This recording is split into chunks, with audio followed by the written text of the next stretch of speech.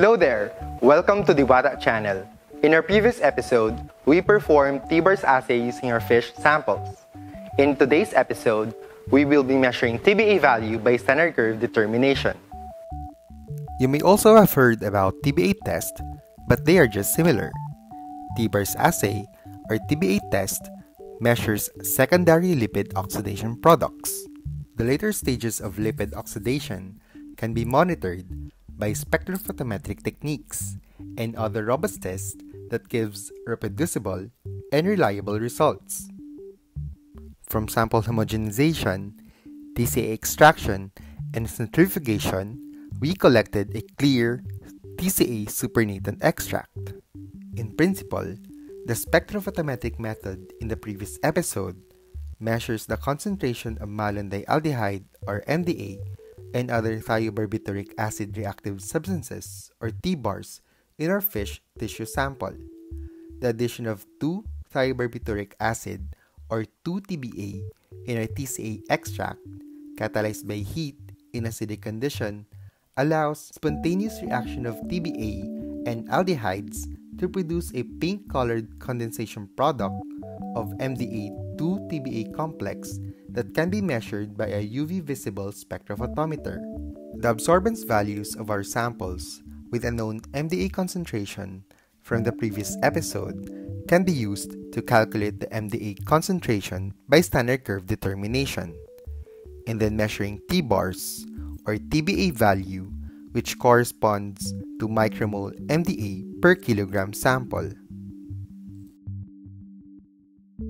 In our standard curve determination, we will be using 1 millimolars of TEP as our standard solution. To prepare this, we need to aspirate 22 microliters of TEP and dilute to 100 ml volumetric flask using distilled water. We will then prepare our working solution by diluting it 100-fold to achieve a 0.01 millimolars TEP as our working standard concentration. To do this, we will dilute 1000 microliter of 1 millimolar TEP to 100 ml volumetric flask using distilled water. So why TEP? TEP or 1133 tetraethoxypropane is sometimes referred to as malonaldehyde bis diethyl acetal. In an acidic condition, TEP is hydrolyzed and malonaldehyde is liberated. Thus, its methyl analog TMP or 1133 tetramethoxypropane can also be used in the construction of a TBARS standard curve. Using the 1:1 mole ratio of TEP and MDA product, it shows that 0.01 millimolars TEP standard solution gives an equivalent of 0.01 millimolars MDA concentration. A typical standard series consists of 5 sample solutions of increasing concentration and a test tube containing a reagent blank. The solutions for the standard curve will be prepared using this table. Tube 0 contains the reagent blank, while tubes 1, 2, 3, 4, and 5 contains increasing MDA concentration in millimolars. In the preparation of standard solutions for this microvolume assay, we will mix 1 ml TBA and 1 ml standard solutions. We will then follow the same procedure from boiling the mixture for 40 minutes, cooling, and measurement of sample absorbances. Using the absorbance values of our standard solutions, we can plot these results simply using Microsoft Excel.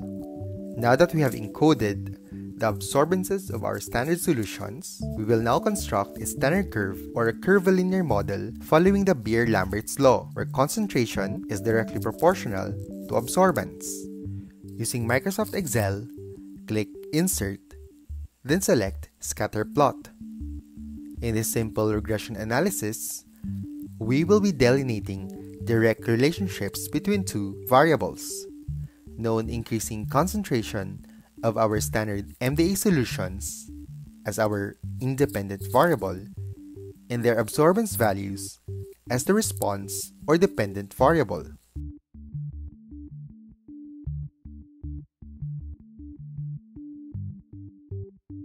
This plot shows that we have 5 data points, and a best fitted linear regression curve passes through most of these data points.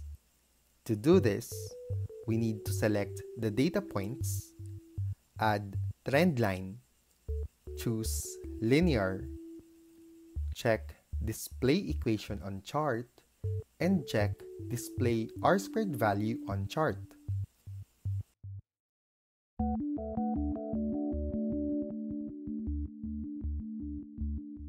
Again, this plot shows the MDA standard curve for our TBARS assay.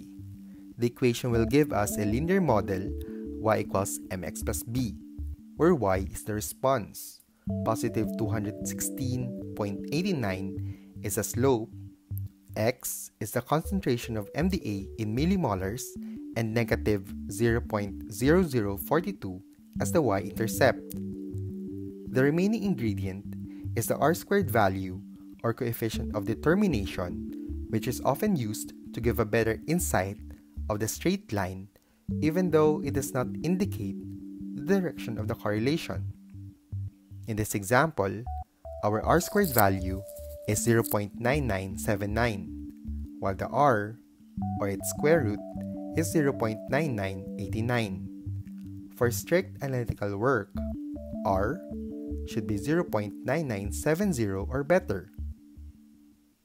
We can now calculate the unknown MDA concentration of our fish samples from the equation y equals 216.89 minus 0.0042.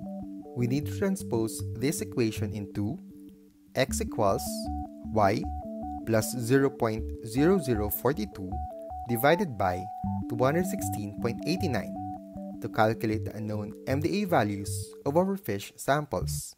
So that's it.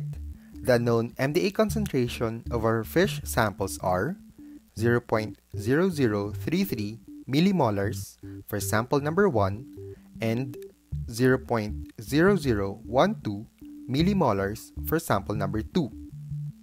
However, TBARS or TBA value is usually expressed as micromole MDA per kilogram sample. TBA expressed as micromole MDA per kilogram sample can be calculated using this equation, where micromole MDA per liter is equivalent to millimolars MDA.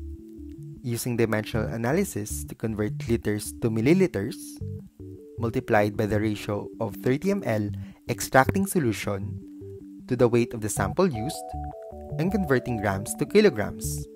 Thus, TBARS or TBA value expressed in terms of micromole MDA per kilogram sample are 6.58 for sample number 1 and 2.45 for sample number 2.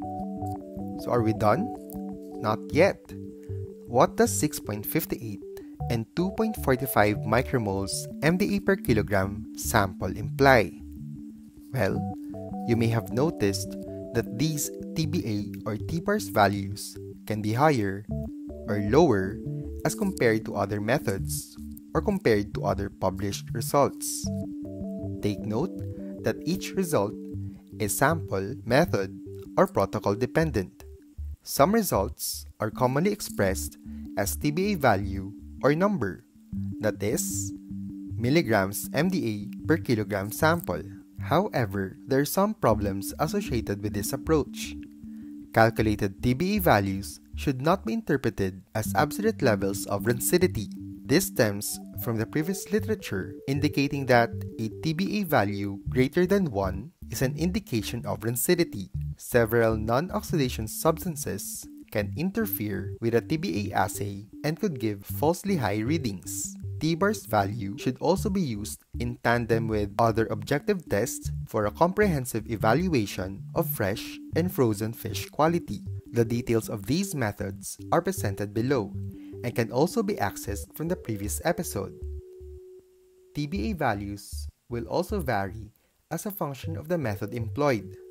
For this reason, researchers should prepare their own standard curves, carry out recovery experiments, and calculate TBA values on a concentration basis. Even though The TBA test has some drawbacks.